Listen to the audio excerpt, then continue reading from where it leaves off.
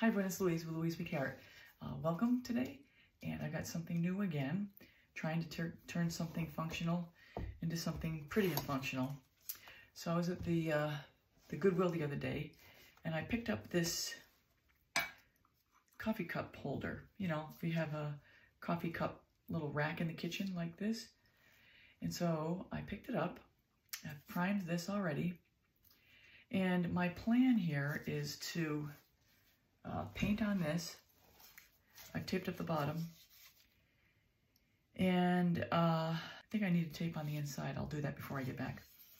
So what I've got here, I'm going to do a bloom on this and make this really pretty. I'll touch up that cup holder part with some matte black, probably.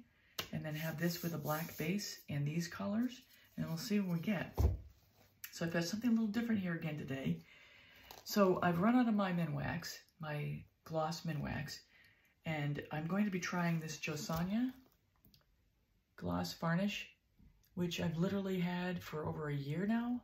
I just have never really used it, and I'll tell you what, it's very different already. First of all, it smells different than the MinWax, and to me it's thinner. So we'll see what we get here. So I've just only mixed up a little bit of paint here, so I got to see how this is going to go. And let me get you down over here. So this is from Amsterdam, and this is Titan. It's Titan Buff. Now I bought this a little while ago. I haven't used it. As you can see here, it is an opaque paint, which means if it's opaque, it's not going to bleed through colors that are directly below it. So that's that. This is my 24 karat gold. This is Burnt Sienna by Glidden. That's my consistency. This is my pearl. It's my pearl pastel green by Arteza, and this shows that it is a semi-transparent paint. So it'll let some colors go through directly below. And then this is my Amsterdam greenish blue, and I added a little bit of Glidden's silver to it because I wanted to lighten it up a little bit and gray it a little bit more. So that's my lineup. I've got my white and black cell activator as normal. And I'm not sure, I think I'm going to use this black paint, which is my recycled black paint. That when I originally started was this Tricorn black by Sherwin. As you can see, I really care about how tight the lid is. Thicker is better to me. So I'm going to be trying this new varnish with some colors here, and we'll see what we get. All right, I'll be back in a second. All right, everybody, I'm going with my Tricorn, and I'm getting near the end of this, so I probably need to get more pretty soon. Maybe there'll be a sale.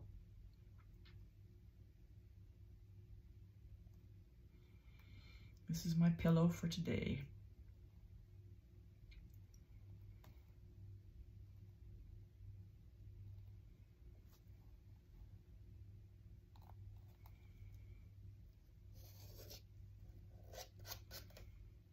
Okay. All right, I'm going to start with this Titan Buff. I'm just going to do a simple bloom.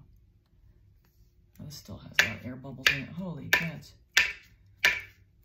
I just mixed this paint up, and I don't normally mix and then go right away.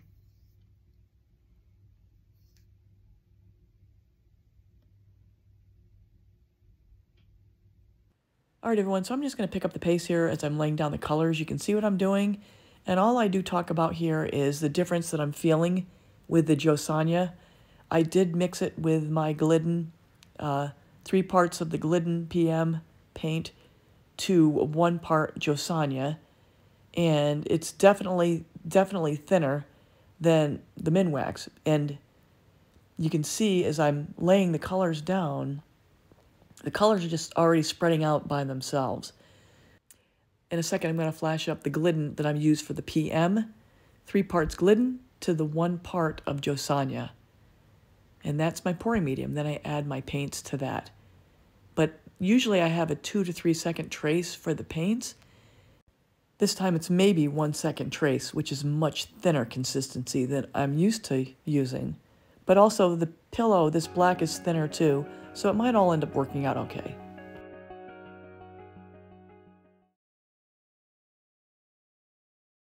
It spreads all the way to the edges. Holy Toledo.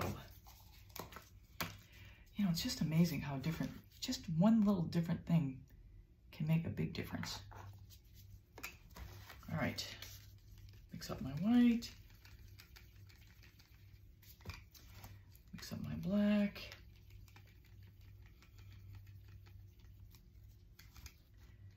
Here we go.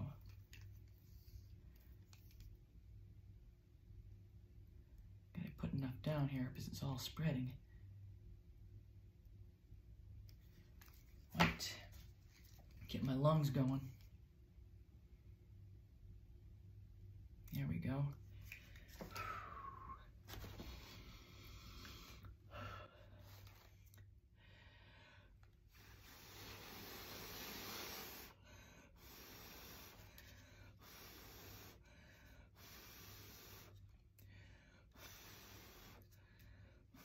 So I'm just going to voice over here as I'm blowing this out. I do better blowing out of the side of my mouth than out of directly in front, as you'll see here in a second. I don't feel comfortable blowing straight ahead like that. It doesn't come out right. So it's important that you find out what way you're comfortable and effective in blowing out a bloom. There is no right way, there is just the way that works for you.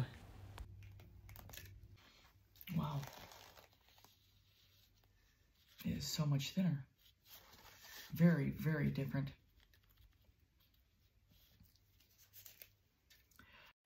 So I'm going to speed up here and voice over, and all I'm doing is just getting all the edges covered before I get ready to spin. It's always important that on anything that you're going to spin, well, it's most of the time important that you get the paint to the edges so the paint won't roll over itself as it starts to spread.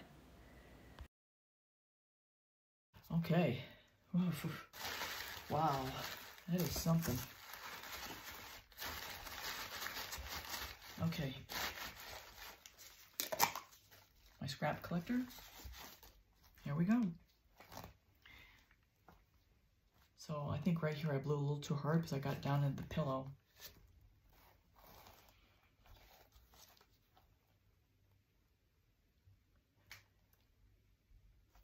Yeah. But it's interesting.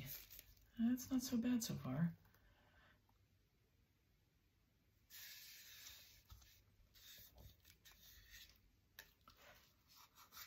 Okay, I'm going to clean up for a second, so I might skip ahead here.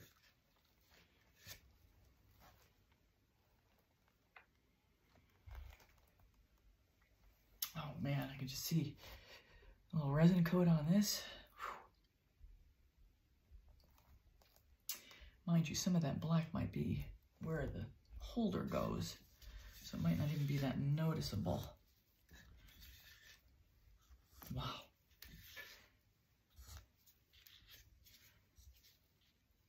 All right, we're not done spinning yet because there's still plenty of paint coming off. But how much easier was that to blow out? Saved myself a heart attack.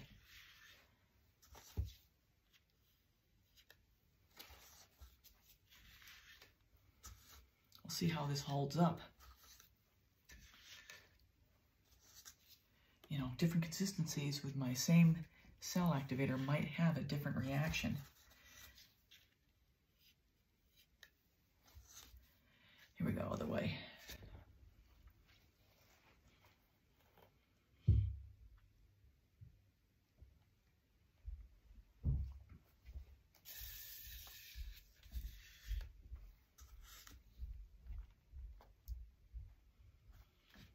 I don't even mind this black so much, and it's actually changing. It's the buff is growing into it. Huh. Oh, this is really cool. I don't know if you remember how it was in the beginning. This black was very prominent, and now it's turning that color.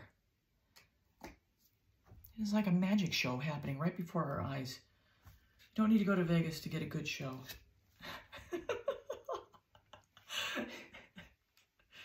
Oh my gosh.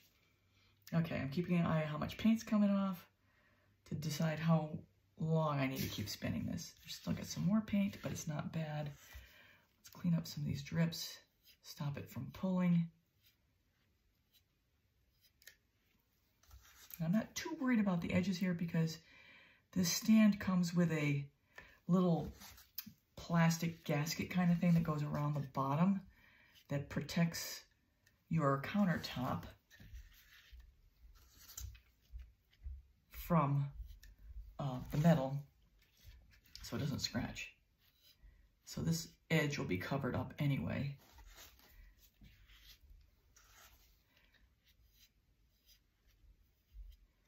Wow, this is really pretty. I'm telling you, you've got to get to the yard sales and the Goodwill store and the estate sales and find stuff. Go on Marketplace on Facebook, your local area. See what's being sold, you know, what's, yeah. And now that I have my friend up the street who's very interested in helping me, who then will be helping himself as well to what I can offer him, we got a really good thing going. If you can find somebody who's a husband or a wife or something who can do, you know, creating bases or backgrounds or frames, you can make your own stuff. Wow, I'm loving this thing. Holy cats. Okay, you know what?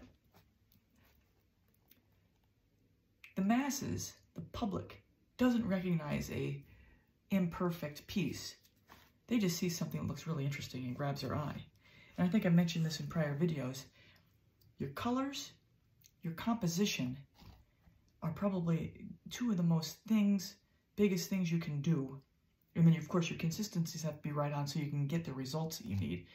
But color and composition. Because you want to be able to lure somebody in with the color by attracting them to it.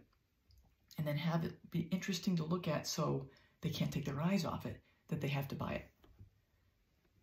Or you give it away to a friend and you make their day. All right, I'm going to say this is done. I'll pop one more bubble here and I will get you down for a overview.